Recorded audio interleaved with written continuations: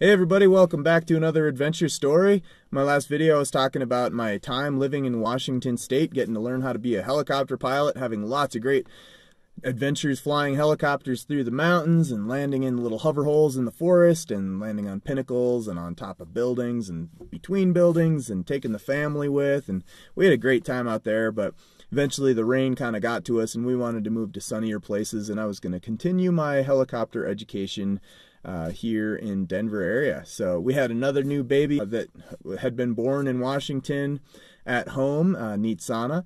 And so the four of us decided to move back to Denver area. I found a flight school here in the Broomfield Airport. So I got to kind of break down what it means to be a helicopter pilot and how that works in America. So the only way to sort of make it as a helicopter pilot is you have to get like a certain amount of hours. Same with the fixed wing guys, but with helicopters, it's very expensive. And it's a very hard niche thing to get into. So the only way to get your 1,000 hours of turbine time, about 3,000 hours of total time, which is sort of the magic number of where you can get jobs that are actually going to pay the bills with the family.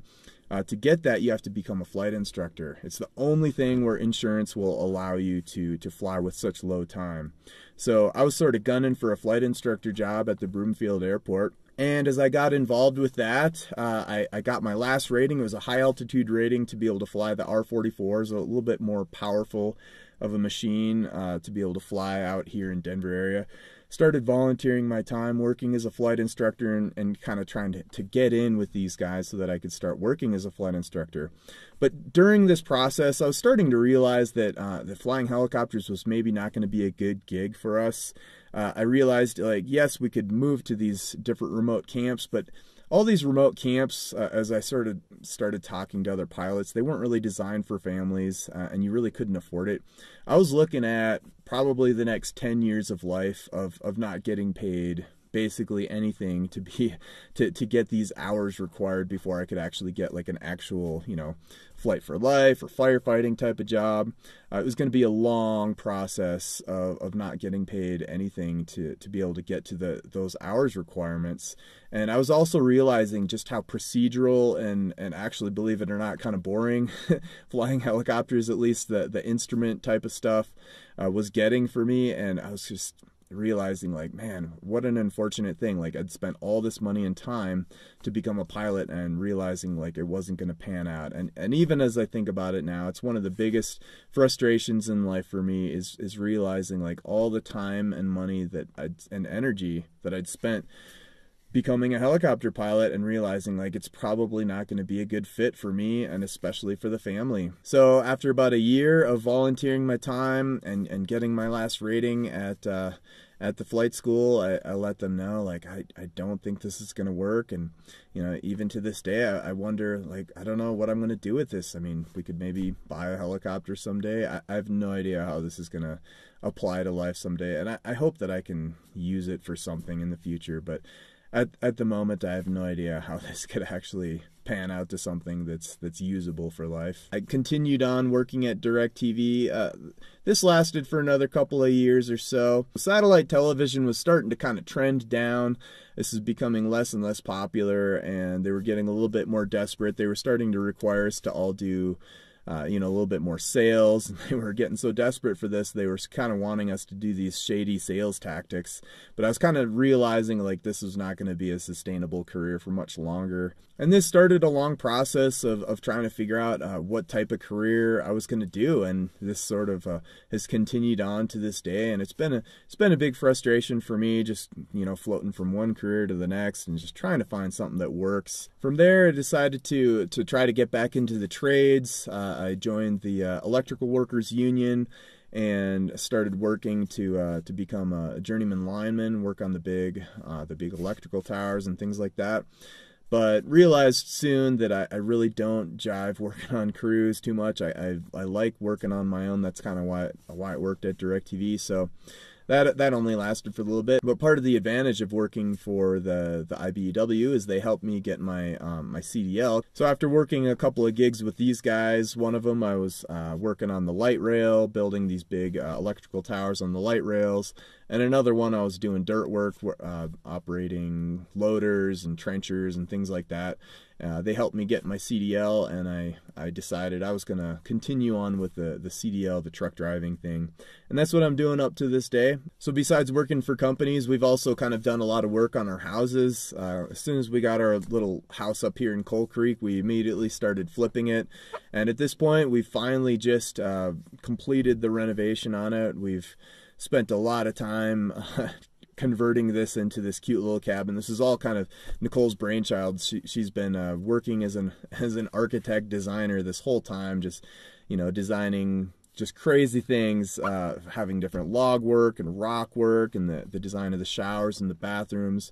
And it's been quite the project to finally complete. It was actually just about 6 months ago that I finally put the finishing touches on our master bathroom. Then besides that, we had our own little adventure living in our shed. So we decided Air BnB was just starting to trend up as sort of a popular thing, and Nicole devised this idea that we could move into our shed and then convert that into an Airbnb, though we didn't have that idea at first. But what we wanted to do was to rent out our main house as an Airbnb, and we had gotten enough construction done on it that we were going to be able to close off a couple of bedrooms and still rent the place out as a great Airbnb. And that was quite a successful thing, and the four of us moved into our tiny little, I think it's a 12 by 16 storage shed.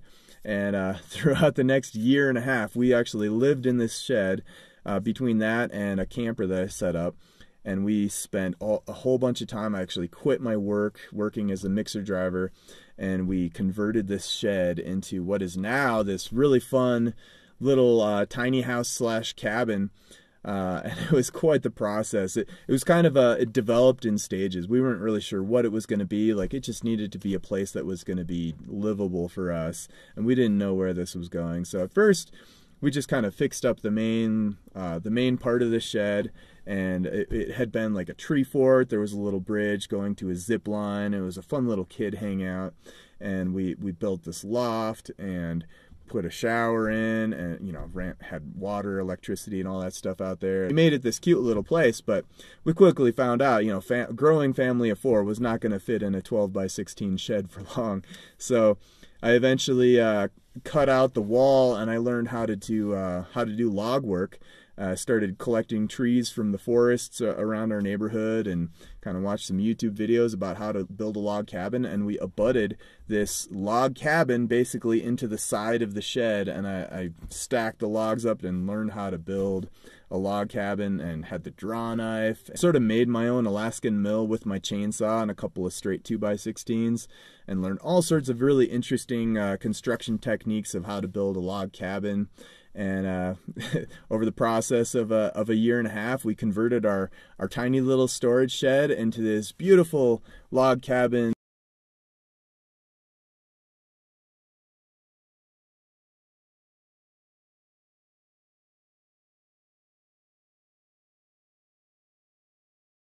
But anyways, did end up succeeding in this. I had to quit my other job in order to make income. We'd been renting out our main house on Airbnb, and we were able to almost pay the bills. During this process, I also started working as a climbing guide. This was also through Airbnb, through a platform they call Experiences. And this is sort of an idea that Nicole had come up with. And this was actually very successful. So for 2 summers, the 2 summers that we lived in this little shed as we were converting it into a cabin, I worked as probably one of the most successful climbing guides in the Boulder area. I became pretty high profile. Some of the other guiding companies in the area, I remember a couple of guys getting like really jealous and wondering how I was being so successful. I remember the big guiding company out here actually like copying my sales pitch on my main webpage, and they like word for word basically like plagiarized what I had said to be able to get more clients of their own. So that was ridiculous. That lasted for a couple of years, and then I think Airbnb started realizing that you know, like what some of us were doing, and they wanted us to start providing our own insurance instead of providing insurance for us.